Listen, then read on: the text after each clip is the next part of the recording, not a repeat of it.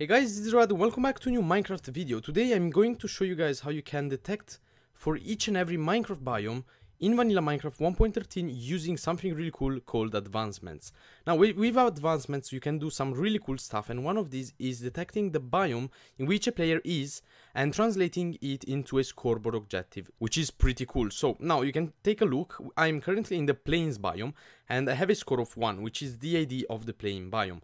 Now if I enter the savanna biome, as soon as I enter it, you will see that my score will change, and now it is 35 because I'm in the savanna. If I go up here, it will change once again because I'm in a different biome, which is named Shattered Savanna Plateau, and I have a score of 164, which is basically the ID of the Shattered Savanna Plateau. Now this thing here is 100% accurate, meaning that as soon as you enter one block that is a different biome, your score will change in maximum 1 second. And it's because Minecraft grants advancements once every second. But anyways, it is 100% accurate. You can see that now I'm in the desert biome and I have a score of 2. As soon as I enter the river, I'm in the river, you can see that I have a score of 7. So here's gonna be 2, here's gonna be 7, 2, 7, and so on. And now you can use this thing here to do, I don't know, there are infinite possibilities. For example, I used this system to change my temperatures depending on the biome in which I am. If you are interested on this series, I'm actually making a series where I code a lot of stuff, which is called ecosystem, and I will leave a card appearing on the screen if you are interested. Anyways, let's go to our tutorial. So first of all, what you will have to do is to create a new world. I have already done it.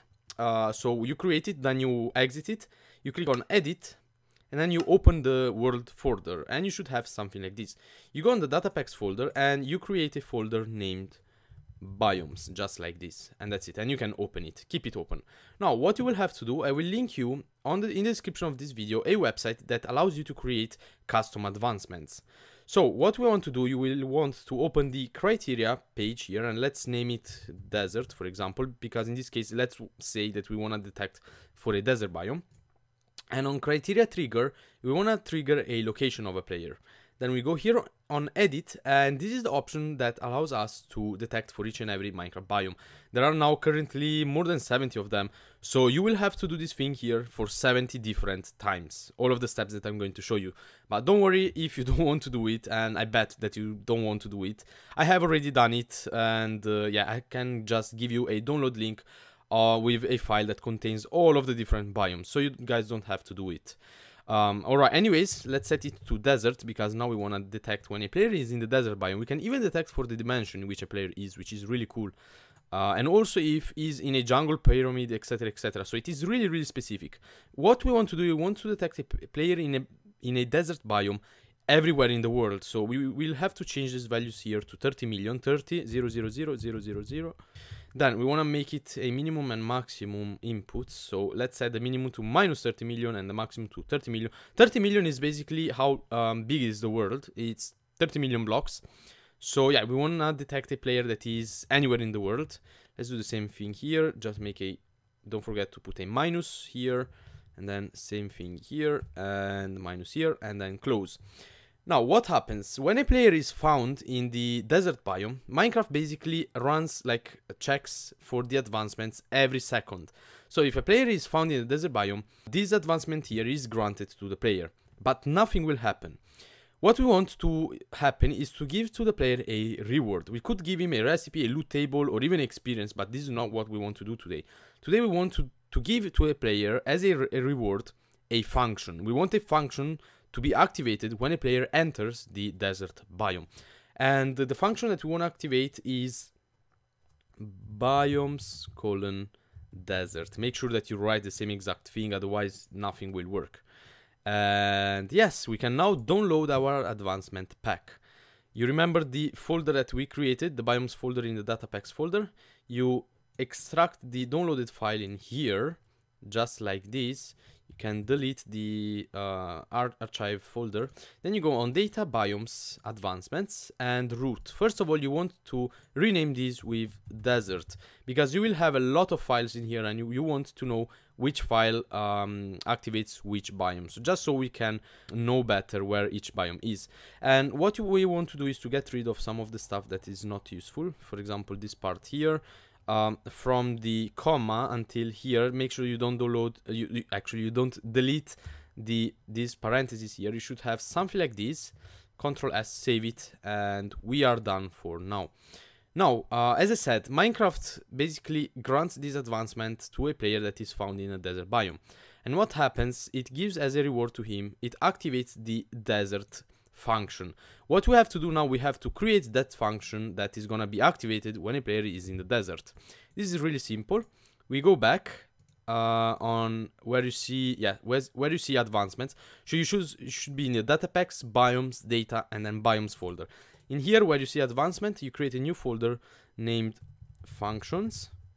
Okay, you open it and you create a new file, new rich text document. Let's name it desert, and then you want to change also what type of file it is. It is a mc function, just like this. It has to be named desert.mec function. You open it, you delete everything that is in here, and here we want to paste a couple of commands. Now let's go back in our world. All right, place selected world, and let's set up a couple of command blocks. Actually, we have to set up only 2 command blocks. So basically, when a player enters the desert biome, Minecraft grants to him an advancement. And when that advancement is granted, a function is activated. In that function, what we want to do, we want to revoke the advancement, because in this way, basically, when a player exits the biome and enters it again, it will be activated again. Otherwise, it will activate the function only when the player enters a biome for the first time, and that's it. So we want to revoke that advancement, and then we want to give a score to that player. So first of all, let's do scoreboard objectives. Set display, sidebar. Actually, oh yeah, I didn't create. Yeah, you will have to create a scoreboard objectives named scoreboard objectives add, and name it player biome, just like I'm doing. Make sure that it is exactly the same. So player biome with capital B, and then let's set it to dummy. All right, then we go scoreboard objectives, set display, sidebar, player biome, and then let's set to us a score of 0, just so we can see the scoreboard object. Scoreboard players set at S, player biome 0. All right, we have a score of 0 here. What we want to do now in the advancement, we want to revoke the advancement, which is advancement revoke at S only biomes dot colon desert. So copy this command here, don't activate it in the chat. You go on the text file, which is named desert.mec function, and you paste it in here. You don't need a slash. Advancement revoke at S only biomes dot colon desert. And now what you want to do, you want to give to that player a score on the scoreboard objectives. In this case, I will give a score of 2, because 2 is the ID of the desert biome. This will be easier, so you recognize biomes by looking at the score. So let's do scoreboard players set at S, player biome 2. So this is what should happen. So let's copy this, let's paste it in the advancement, let's delete this, Control S, save it, and we should be done. That's everything. So again, let me explain what happens when you enter the desert. When you enter the desert, Minecraft detects it and grants to you a advancement. When that advancement is granted, a function is activated to you, which is the desert function. And in the desert function, what happens? Minecraft revokes the advancement, so you can get it again another time, and then gives you a score of 2. This is only for the desert biome. Remember that this has to be done, all of these steps, for 70 different biomes. Anyways, I will leave a download with like the whole folder with all of the biomes already set up. So you guys just have to import it and you'll be done. Alright, so now if I set my score to 0 again, if I do /reload, now Minecraft has reloaded all of the advancements, etc, that I have changed. Now if I go inside the desert, if everything works fine, if I've done everything correctly, my score should be set to 2. Now it is 0. So let's do locate desert pyramid. Let's wait for Minecraft to find it, and let's teleport to it. Take a look at my score. It is 2. Yes, now it has changed to 2. Perfect. Now you will see that if you have only one biome set up, when you exit it, actually this is a really big biome, really big desert biome. Let's see. Yes.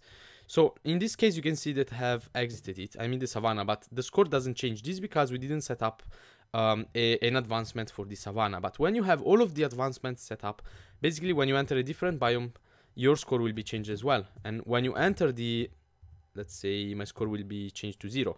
When you enter the desert again, it's gonna be set to 2.